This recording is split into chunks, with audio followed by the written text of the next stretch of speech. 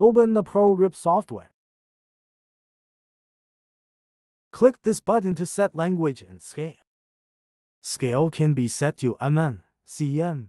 Language can be set to Chinese, English, French, German, Italian, Polish, Portuguese, Spanish.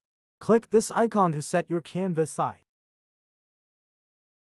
Set the width equal to your DTF film, 11.8 inches or 13 inches.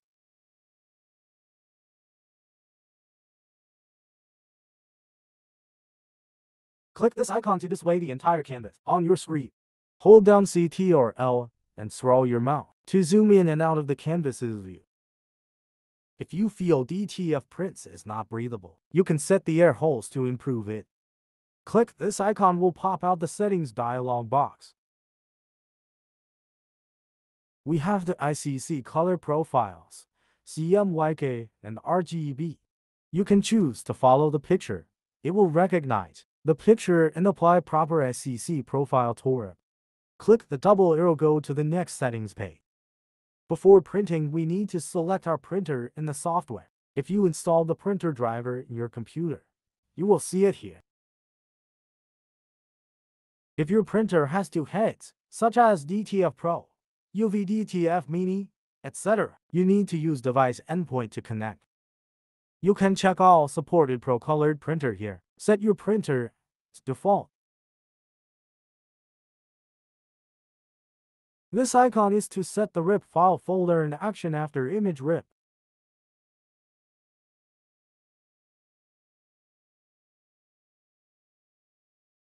Click the double arrow to return to the previous page. Click the picture icon to upload your design into the software. You can see there is much clearer background around the image. Click the crop button to enter crop mode. You can cut off the clear background. Click to enter drag and drop mode.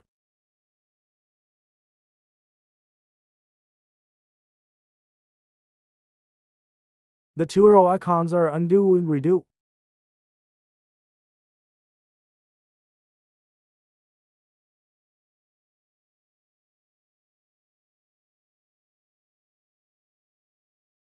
Click the button on the far left to add a new canvas. Let's upload another picture.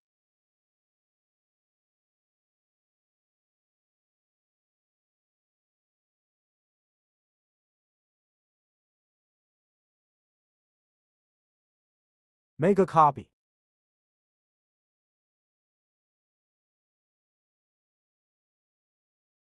Click to save the job and name it test. Close job 2 and re-import it. We can see that previously copied one is still there. It saves your setting. Click to add a new job according to your needs. You can drag the edges of the image to resize it. You can also set WH value to size your image.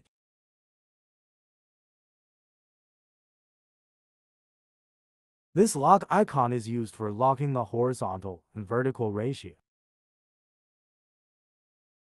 If you unlock it, the horizontal and vertical ratios can be changed.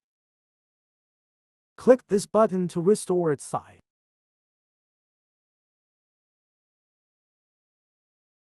Click on the Rubik's Cube icon. You can get copies for your image in rows and columns. We set 3 copies in row and 2 copies in column.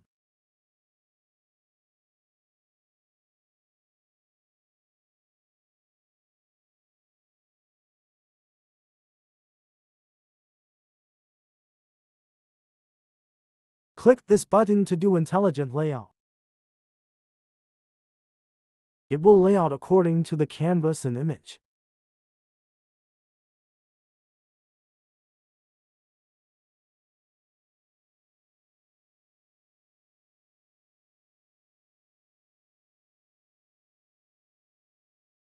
You can also set the interval between the two images.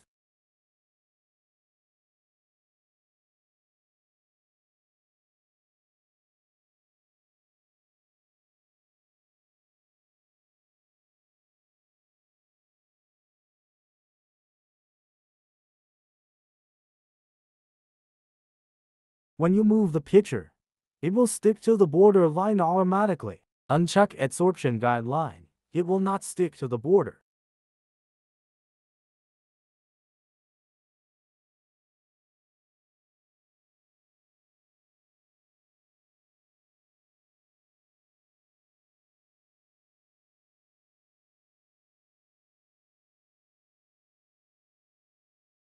Let's upload another image to test. When the two images are close, it will adsorption to another. We can also uncheck the adsorption function. Now it won't adsorption to another image.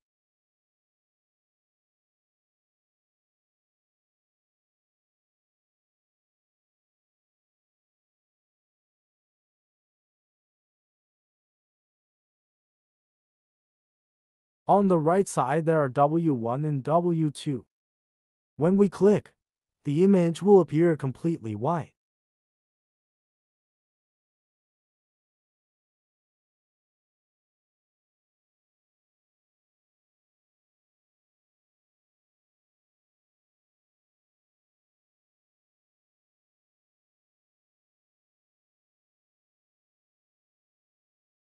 The value here is to set the indentation of whiting. You can choke white to prevent white line on the edge of the print. Do the same on W2.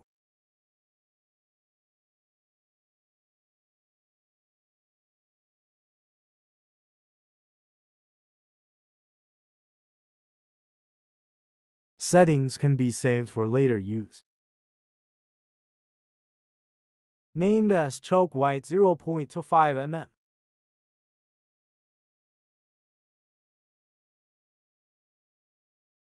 Let's click on the arrow to go to the second page.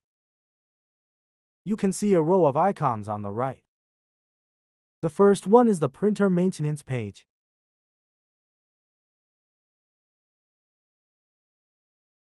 You can see the options for print head cleaning, inspection, alignment, and powering flush. The second icon is the printer's printing job queue. Here you can see the printing job and cleaning job. The third icon is to check the status of the printer. Here you can see whether the printer is in a normal state and whether an error is reported. The fourth icon is the print head cleaning function. Click to clean the print head. The last one is for the nozzle check. Go back to previous page. After clicking RIP, a preview dialog box will pop up. Click driver setting and we can go to the setting page. Here we can set the DPI parameters for image RIP.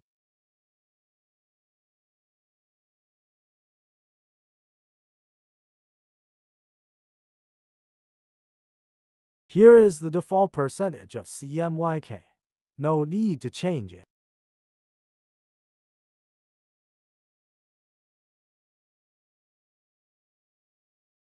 Double-click any color button here to kick out a color. The setting bidirection here means bidirectional printing.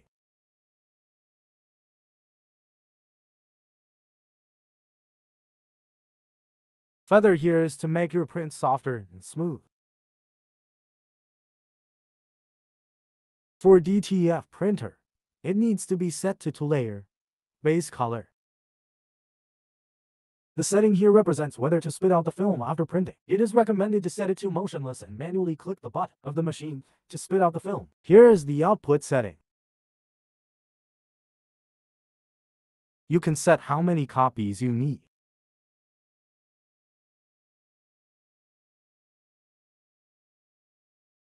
Here you can set whether margins in each direction are retained. You need to pay attention to check mirror here. Otherwise, the DTF prints you print will be opposite to your image. Here you can set the rotation.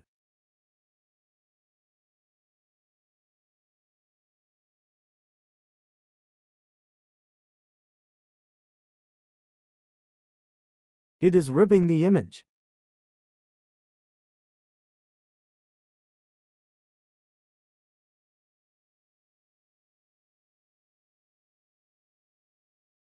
It shows rip finished, but printing has not started.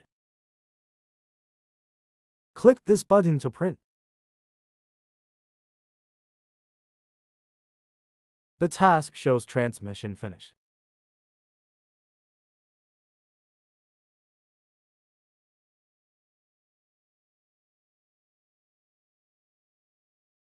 Click the Print Hue button to view the progress of printing.